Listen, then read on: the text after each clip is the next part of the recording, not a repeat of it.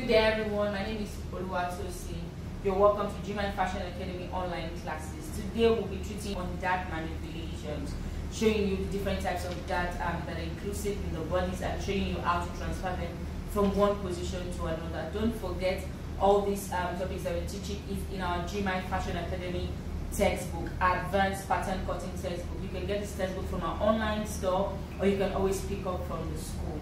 Now back to the class where we're treating dart manipulations. Don't forget we are using the Natalie Braid bodice pattern, and in this bodice pattern comes this dart, our shoulder dart or Asian dart, whichever one you choose to call it. This pattern comes with this shoulder dart. So the whole essence of dart manipulation is transferring one dart from one position to another position in getting your desired style, getting your desired shape, and manipulating your pattern. So I'm going to be showing you how to transfer this dart around the bodies to get your different dart positions. For this dart manipulation, we have 10 different dart manipulations. First dart manipulation is our shoulder dart, which actually comes with our bodice pattern. So this needs no introduction.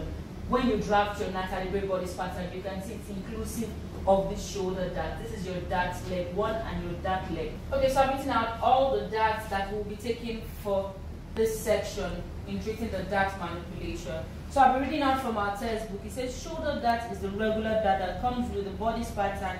It is also called the Asian dart. Don't forget I said that earlier. This dart can also be called the Asian dart.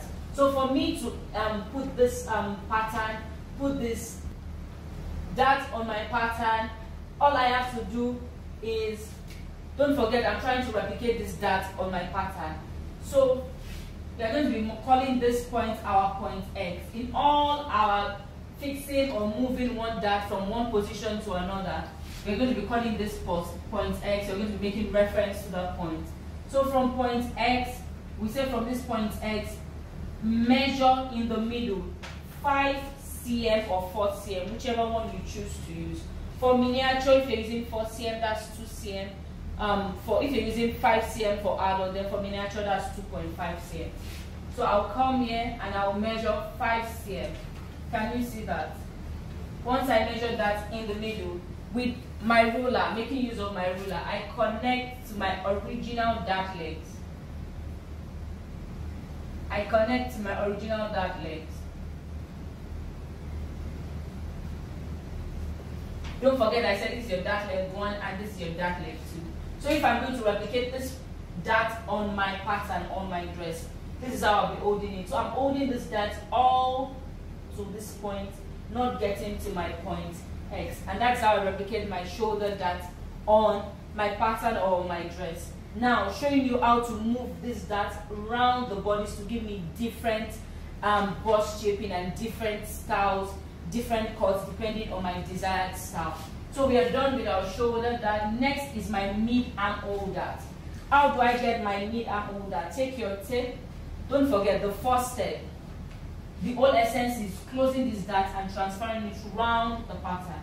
So you close this dart and then you move it somewhere else. Let's go. To close this dart, I'll be showing you how to close this dart and transfer it to whatever place or position you're transferring it to. I'll be using this miniature bodice pattern as an example. So you can see my own miniature bodice pattern on paper. So this is my shoulder dart or my Asian dart. The whole essence is to close my dart. Now don't forget that leg 1 and that leg 2. I will close it like this. Once I close it, my paper gives me this shape. It's not sitting well. So the next thing I need to figure out is, where am I moving this dart to? Am I moving it to my mid-armhole? Am I moving it wherever I'm moving it? It's my choice. The thing is to show you how to move your shoulder dart to your mid-armhole dart. And I said, how do you get your mid-armhole dart? Take your tape, round your armhole. Take the measurement from SP to UP. So I'm taking the measurement on my bodice pattern. And what I have here is 24. Half of 24 is 12. So that will be my mid-armhole. So my mid-armhole falls here. So the next thing I do is with my straight ruler. Don't forget, the first step is to close your shoulder dart because we are transferring it to another position. Take your straight ruler. With a straight ruler, connect that your mid-armhole to your point X. connect your mid-arm O to your point X. Once you do this, the next step is to slash this open, place it on another paper, and then from your point X, you measure 4 cm or 5 cm in, and then draw your new dart legs. I'll be showing you how to do that on the pattern. So this is an example of the slash pattern I was talking about. Don't forget the first step I said was close your shoulder dart, and then get your mid-arm hole point. This is my mid-arm hole point, then slash to my point X. Once you slash to your point X, place it on another paper. So this is my other paper. Then use a paper tape to hold it down. So I'll be using this paper tape to hold it down. And then don't forget, I said from your, okay, so don't forget from your point X, take in 2.5. We are using 2.5 now, or 2 cm, because we are using the miniature bodice pattern. So from my point X, I measure 2.5 or 2 cm, depending on whichever one I choose to use. Don't forget, if I'm using 2 cm, it means I'm using 4 cm for adult. If I'm using 2.5 for miniature, it means I'm using 5 cm for adult. So once I've gotten that point, the next thing is to draw my new dart leg. So from that, my 2.5 or 2 cm, whichever one is my choice, I draw in my new dart legs.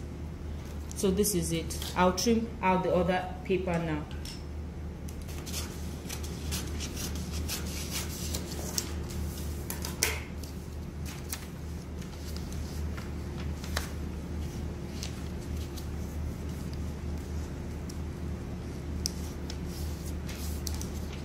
Don't forget to fold your darts properly, so you can see it's getting to my point, my 2 or 2.5 cm that I measured here, not my point X.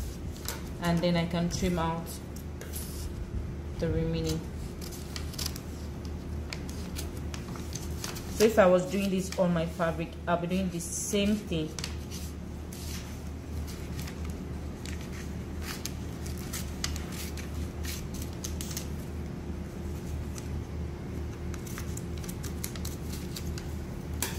And this is the process by which you transfer your dart from one position to another. So I'll be showing you all the other different positions that you can transfer your dart in the dart manipulation process. Don't forget, the procedures and the steps are still the same thing. First step, close your shoulder dart. Second step, figure out the next place you want to transfer your dart to. Third step, rule a straight line from that point to your point X. The fourth step, you slash it open, place it on another paper, and the last step is from your point X, bring back 2 cm or 2.5 cm for miniature, while 4 cm or 5 cm for adult, and then draw your new dart legs. And that is you transferring your dart to another position. Don't forget, in all this process, your shoulder dart remains closed. Having completed our mid-arm hole dart, and that's it. Don't forget, I said the mid-arm hole is the midpoint of your arm hole, then rule to your Don't forget to rule your steps. So next is my underarm hole dart. Underarm hole dart. To get my underarm hole dart from my UP, don't forget this is your UP. Bring down 8 cm. Bring down 8 cm. So from my UP, I bring down 8 cm. And then from 8 cm with my ruler, I rule a straight line to my point X. And that is it. This is my mid-arm hole and this is my underarm hole dart. So once I do this, don't forget the same procedures continue. You close your shoulder dart, you slash this open, place it on another paper, bring back 4 cm or 5 cm for adults, and then rule your new dart legs, and that becomes your dart. So that's all for underarm hole dart. I haven't showed you the process in which you used to close one dart and transfer to the other. This should be pretty simple for you. Next is my French dart. How do I get my French dart? My French dart is gotten from my waistline, on my waistline by the side. So from my waistline, I rule a straight line to my point X. And this is it. I rule a straight line to my point X. And the same procedure continues. Don't forget, I have closed my shoulder dart. The next is my waist dart. For my waist dart, I already have a waist dart on my pattern that comes to my pattern. So what do I do? It also applies the same way I did my shoulder dart, which is the Asian dart that comes with my pattern. So the only thing I just do is extend this up to my point X, and then from there I measure back my 4 or 5 inches or 5 cm, sorry, 4 cm or 5 cm, and then I roll. So it's just like me using my exact diamond dart right here. Another one is my center front dart width, my center front waist dart. Now my center front waist dart is also like my French dart. The only difference is that my center front waist dart is done on the center front and not on the side. So for the French dart, I picked this part. For my center front waist dart, I'm picking my center on my center front line. That's on my CF line. So from that CF line, I'll be putting a straight line connecting to my point X. Okay, so my center front waist dart is connecting my CF waistline of my CF all the way to point X. Don't forget, this differs from my French dart. My French dart is on the side, while my center front is on the waistline on the center front side. Please don't forget, for every other one you can cut without your waistline cut, but for this my center front dart, I have to have a cut on the waistline of my dress. The next one is my center front dart. Center front dart is from point X. Don't forget, this remains my point X. From point X, use your ruler to rule a straight line meeting your center front. Make sure your line is straight. Don't forget. This is it. And that is my center front dart. The next is my neck tip, just like the name implies. From the tip of my neck, rule a straight line all to my point X. Please, I would like to say, don't forget your procedures. When you rule a straight line, you fold, you close your shoulder dart, cut through, place another paper, and bring back 4 cm or 5 cm. So that's it for my neck tip dart. Next is my mid-neck dart. How do I get my mid-neck? Take your tape rule from your NP to your neck tip.